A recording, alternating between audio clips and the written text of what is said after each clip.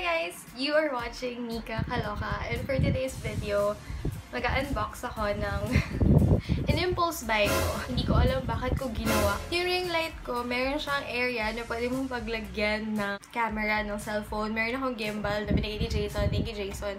Pero bumili akong tripod. Kasi sobrang mura niya. So ako parang, okay, biling ko na to. Kasi nag-vlog naman ako. Biling ko na siya. Okay. Tapos nung binili ko siya, na-realize ko, ano yung gagawin ko dito? So, eto siya. Dumating to nung Friday. In-order ko siya nung 11.11. Tapos nung in-order ko siya, naka-flash sale siya. Ang nagbebenta nito is iflashmaster.ph. So, the original price is 870. Tapos, nabili ko lang siya for only 320 plus 70 pesos for the shipping fee. Sobrang mura pa rin nun. So, ayan. Dumating siya na naka-bubble wrap. Ang nag-deliver nito is Black Arrow. Flashmaster yung sender. Kita niyo po. Yan, Flashmaster. Okay guys, buksan natin. First time ko mag-unboxing video. Actually, hindi ko alam kung anong ginagawa sa unboxing video. Wala lang, parang gusto ko lang i-share na may nabili akong mura. Kasi baka iba sa inyo naghahanap ng mga pwede gamitin for vlogging or for photography. Sa Shopee. Ang daming good buys doon. As in, sobrang daming mura. May mga free shipping vouchers. So, pwede kang mag-shop and wala ka nang babayaran na shipping. Pwede rin naman, ang hirap na ito. Pwede rin naman may discount yung shipping mo, guys. Ayoko na. Ayun! Kita niyo ba? Ang daming bubble wrap. Ang daming layers of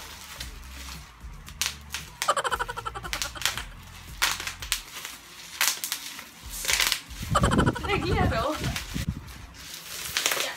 Yung brand nung tripod is Yunteng. I feel like I've heard this brand na rin actually before. Kaya rin nakita ko, sabi ko, okay, bibili ko na kasi parang familiar yung brand. So, sana tamang brand yung isip ko. Guys, ayoko na. So, inipit ko siya ng legs ko.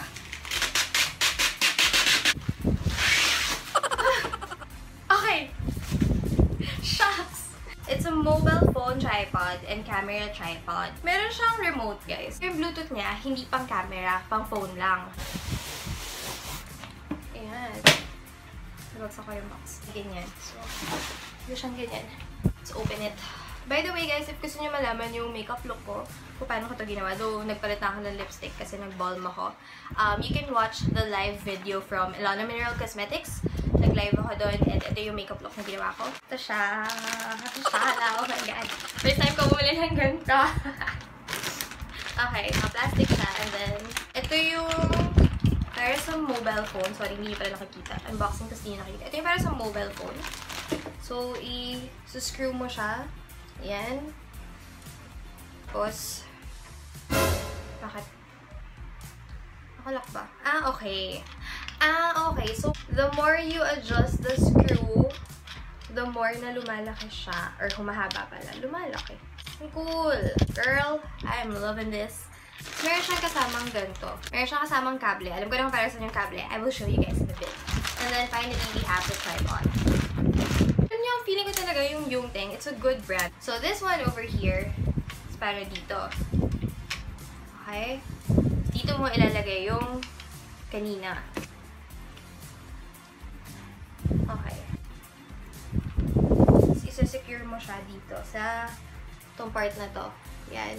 Isa-secure mo tong ito. I don't know what this is called, but okay. Ba't siya nakatabingi? So, weird. Wait lang. So, ganyan dapat.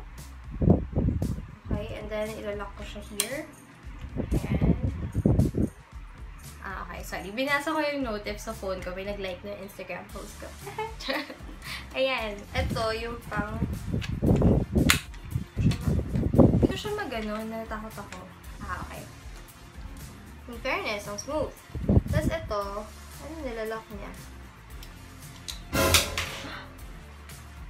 Something fell. Wait lang. Where is this from? Okay. Sige. Mamaya natin figure out.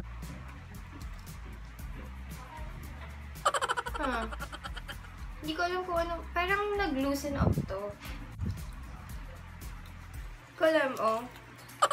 Okay, fine. Sige. Let's skip that part. Ito, for sure, ito, ayan.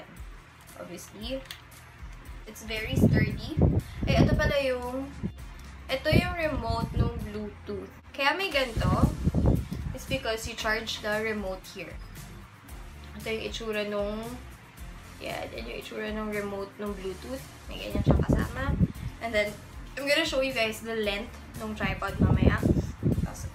But yeah, it's very sturdy. Oh, bebe lang siya. Oh, there. Ayan. And then, of course, bawat isang leg, may inaano lang. Ay, matangkad siya. Tao lang, matangkad siya. Pero ito, parang nababother ko. Parang maluwag to. Yeah, this one is a bit loose.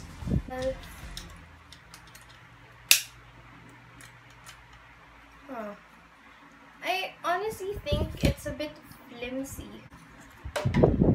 I am really bothered dito. Hindi ko alam kung nalalak to or... Alam ko kasi yung ganito dapat may pampasikip eh. I don't know. Tumitiklop siya. Ito yung tiklop na. What happened? Feeling ko dito yung knot na natanggal eh. Dito. Dito. Feeling ko dyan yun eh. Let me figure it out. Feeling ko dito. Kasya ba? Hindi. Baka sa gilid. Let me try. Parang dun nga siya. Okay. Hindi. Kasi maglalak na siya. Where did you come from? Hindi ko alam kung saan to nalaglag. Tong... Ano ba tong knot or bolt? I don't know. Ikaw, where did you come from? As I'm adjusting this part, yung legs niya, tupi ng tupi. It's not sturdy enough. So, I'm... this one then.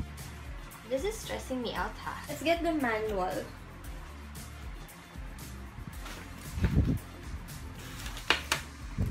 Please tell me you have a manual.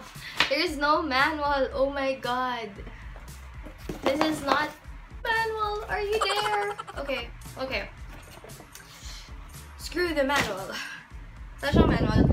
Anyway, this one, parang hindi siya nalalock. So, I don't know. Ito lang yung nag-best part. Pero, like the rest, I'm not happy.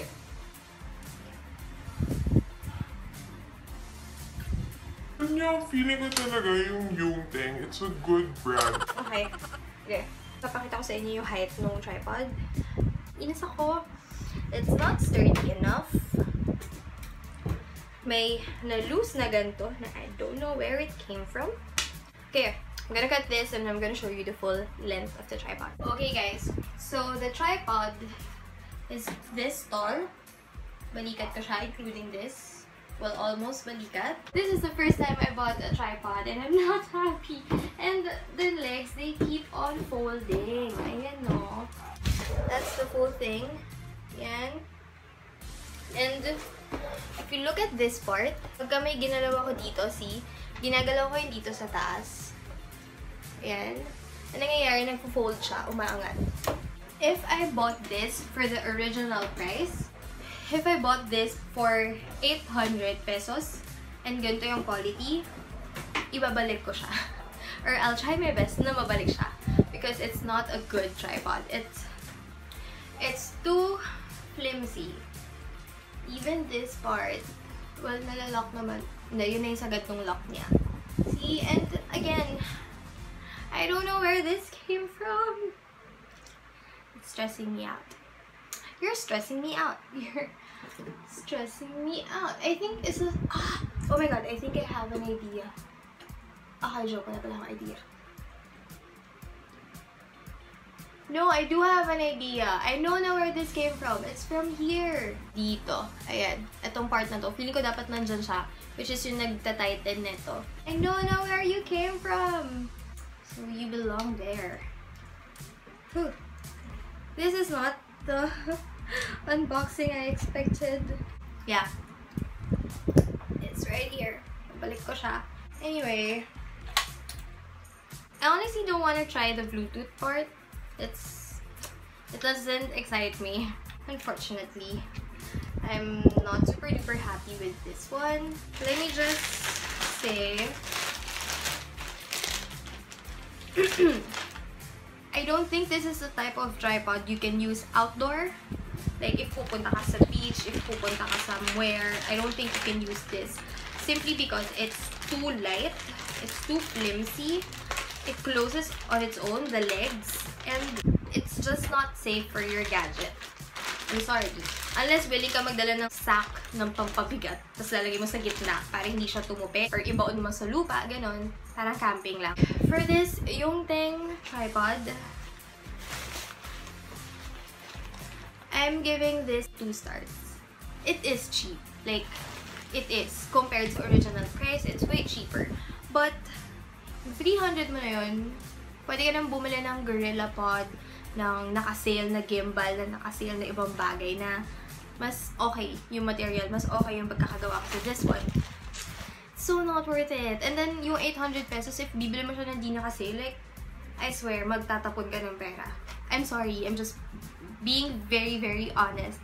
And I'm really, really disappointed kasi, because I was expecting. Would I recommend you guys to buy it?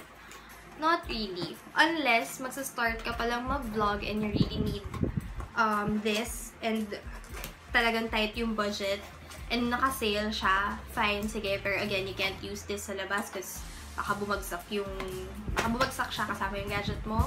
Sige, pero if you have options, if you can choose, I'd rather you choose something else na... Actually guys, alam nyo, kung bibili kayo ng gadgets, better to go to malls, to camera shops, sa Hidalgo, sa Quiapo, ang dami doon.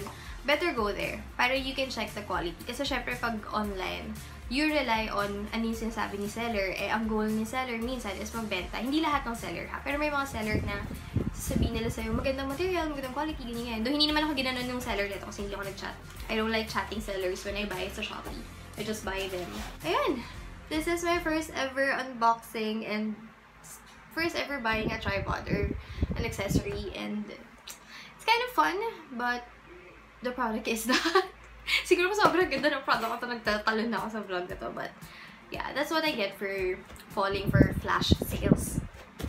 Anyway guys, I am ending this vlog. I hope you guys enjoyed, and sorry if parang bad trip ako or if parang masi-speechless ako sa vlog na to.